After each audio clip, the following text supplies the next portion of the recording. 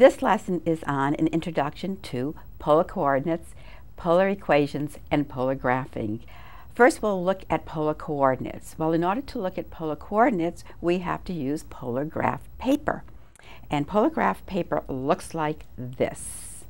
This is one type of polar graph paper, and you'll see it is circular with the rays coming out at the different angles. And of course, it does look like one of the poles. It could also look like this, which is similar, but a little bit different as far as how we represent it. But as long as they have the circles with the rays, this would be polar graph paper.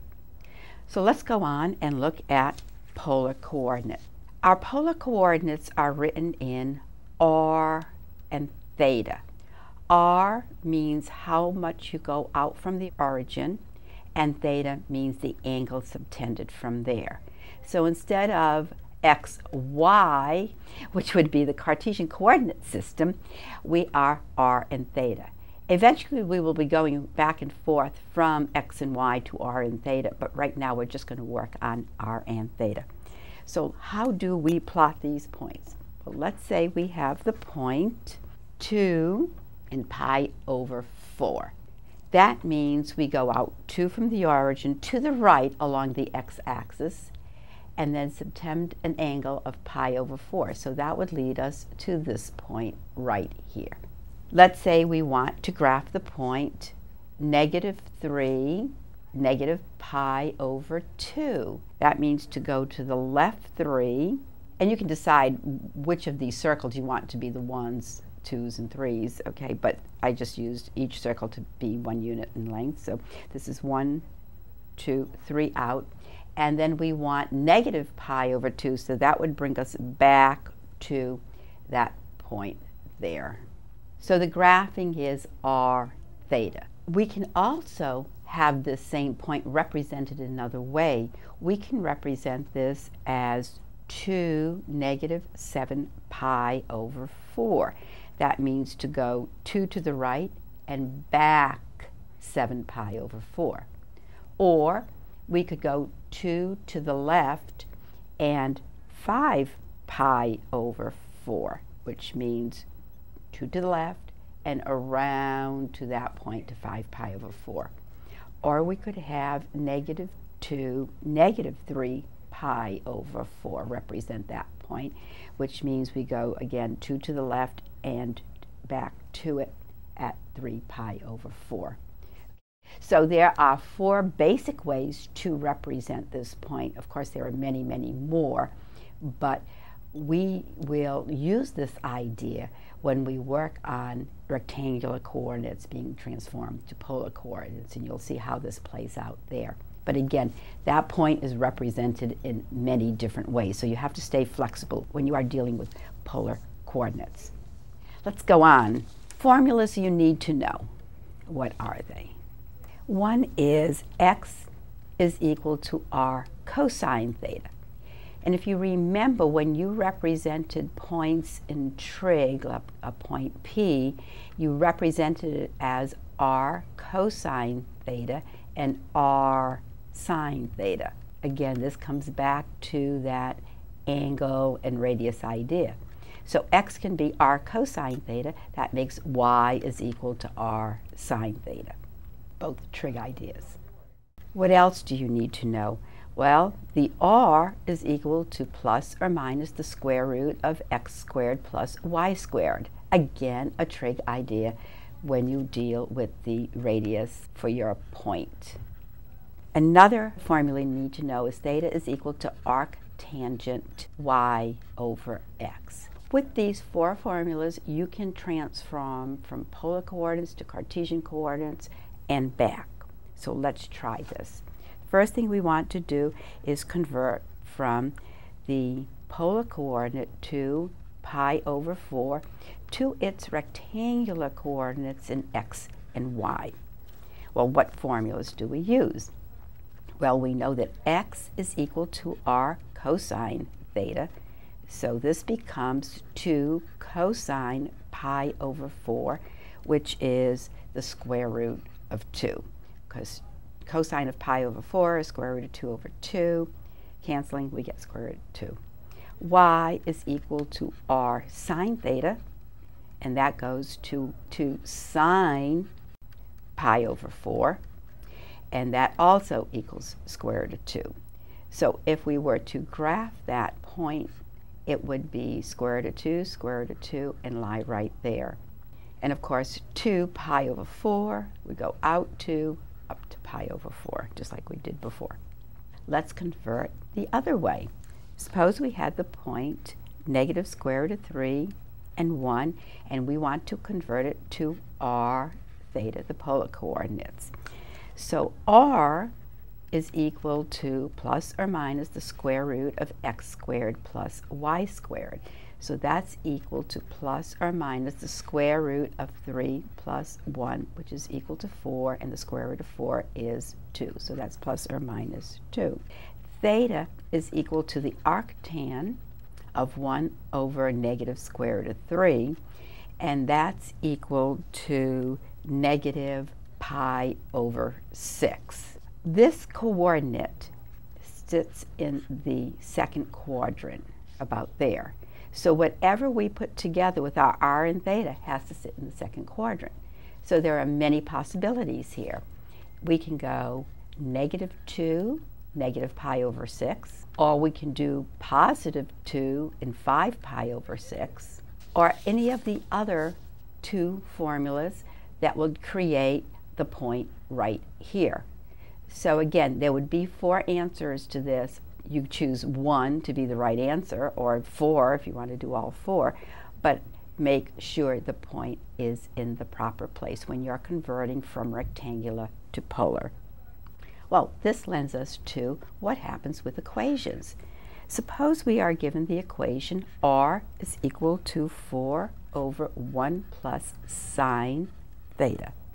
If we multiply across, we get r plus r sine theta is equal to 4. R we know to be the square root of x squared plus y squared.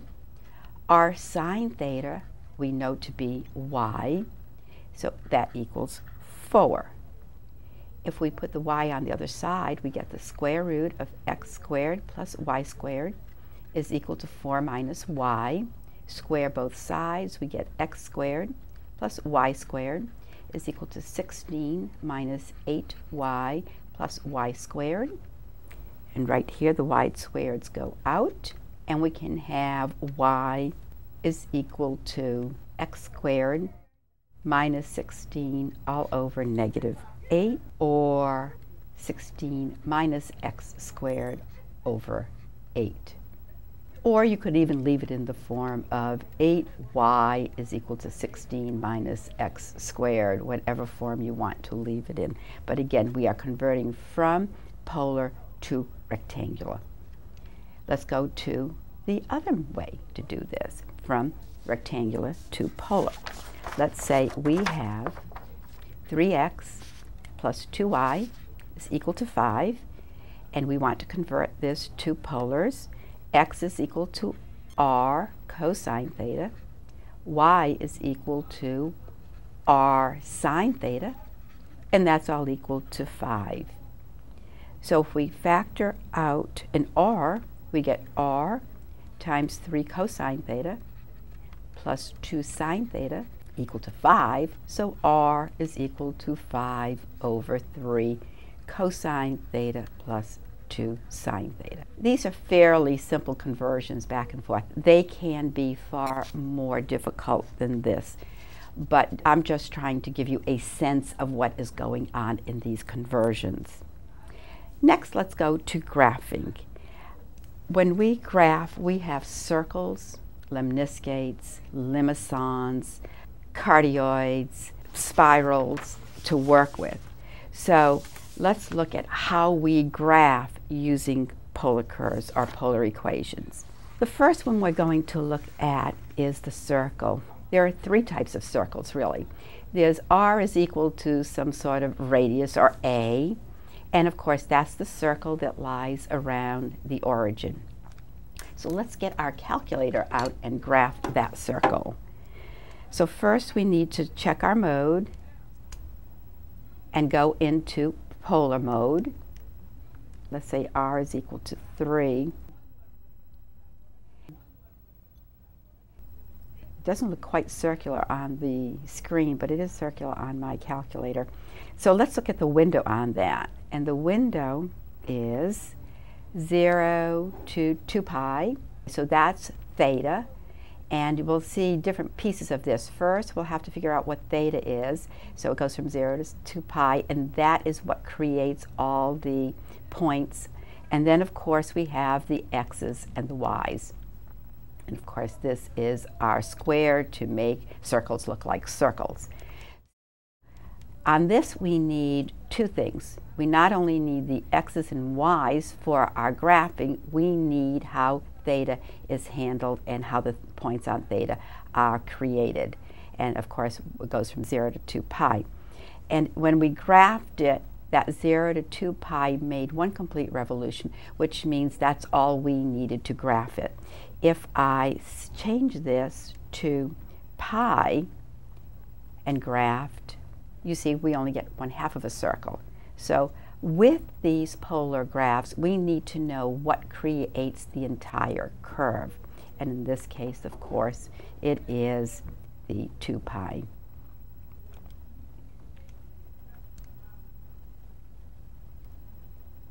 And there it is again.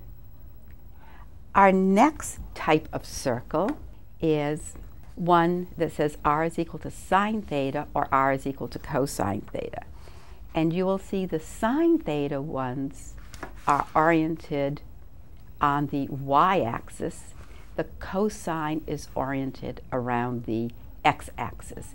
So let's try that on our calculator.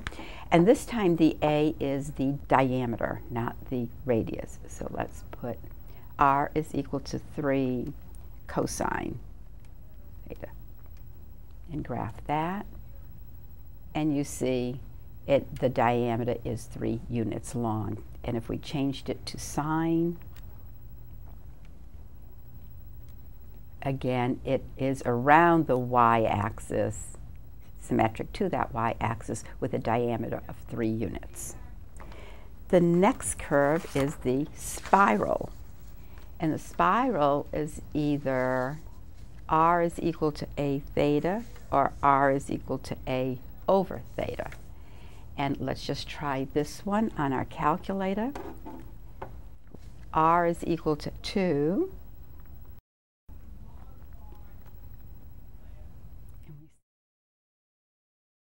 So either one, r is equal to a theta or r is equal to a over theta. And it's just direction as far as that one is concerned. The next curve we're going to work on are our rose curves, and they are wonderful. They are either r is equal to a sine b theta or r is a cosine b theta. Now, if b is an odd number, the number of petals, because this is called a rose curve, there are petals, is the same number as b. And a is the length of each of those petals. If b is even, then we double the number for the petals. So if b is 2, we will have 4 petals. In this particular one, this is the cosine one. Again, it's oriented around the x-axis.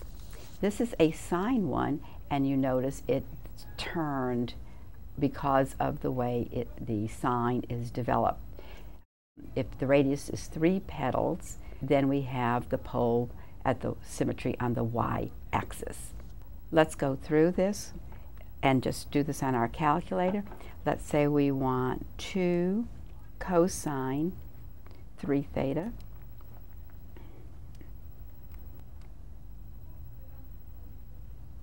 We get that rose curve.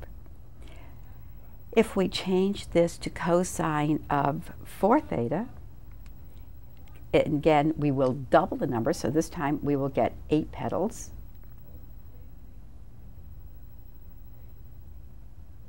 And if you notice, the worm ended when this ended, which means if I check my window, this ends at 2 pi, which means it takes 2 pi to create the whole curve. And this becomes important when you are doing area under polar curves. Let's go on to another type of curve, and this one is your limicon. And there are several different types of limicon. One you see the most is the cardioid or heart-shaped one. And a limicon general equation is r is equal to a plus or minus b sine theta, or r is equal to a plus minus b cosine theta. Now, how do these work? Well, the cardioid has a and b equal to each other. The inner loop type has a less than b. The one that has the loop extending out is a is between b and 2b. A is greater than b, but less than 2b. And one that looks like an oval is a is greater than or equal to 2b. The two that you see the most are the cardioid and the limicon with the inner loop. Let's do a cardioid on our calculator. 2 plus 2 cosine. And again, this one's oriented around the x-axis. So when it comes out, we will see it's the cardioid oriented around the x-axis. Now, there are important things on this.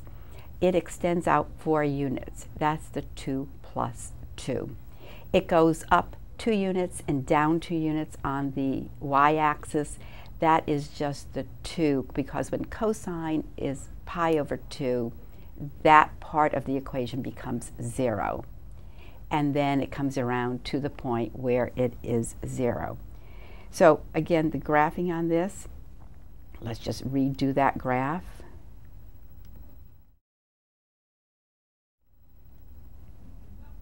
And look at the worm at the same time. And this too ended at 2 pi. So we can see the window goes from 0 to 2 pi. The other one, the inner loop one, where we have a is less than b, let's put a 1 in here and graph that. Again, it's going to extend out 3 units this time. And then the inner loop is the 2 minus the 1, which is 1. So that is 1 unit long. And again, it extends out 3 units, the 2 plus the 1. This is a general form for that. Let's go on to another type of curve. And this one is your lemniscate. And that one says r squared is equal to a squared sine 2 theta, or r squared is equal to a squared cosine 2 theta. The cosine one, again, is oriented around or symmetric to the x-axis. The sine one just turns 45 degrees. So let's try one of those. Now remember, this one needs a square root. So we need, let's clear that out, second square root. And pick 4 sine 2 theta. And graph that. And you'll see it is turned 45 degrees. And if you were to plot points in any of these, you can see where all the graphs come from just by sitting there plotting points.